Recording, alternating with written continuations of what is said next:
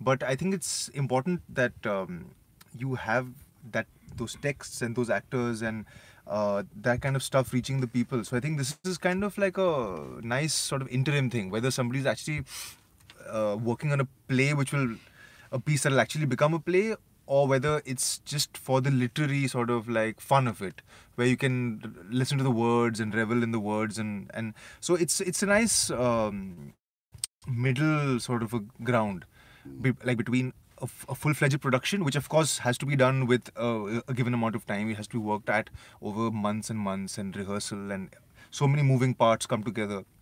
But here you can focus on the written word, on the text, and that's always been kind of, among many other things, it's been a major part of what I think we believe in as a theatre company, the power of the written word in all various languages. It doesn't have to be limited to Hindi, Urdu, or to English. I think as Indians we think in multiple languages, we speak in multiple languages, and that's the fun of it. So just to celebrate the written word in a sense. Yeah. Okay, when we come back, we're going to talk about the powers, because they're reading Yes. and they're also performing. Yeah, this is the old Grandmaster Giorgio Moroder with new artist Neo. Let's go.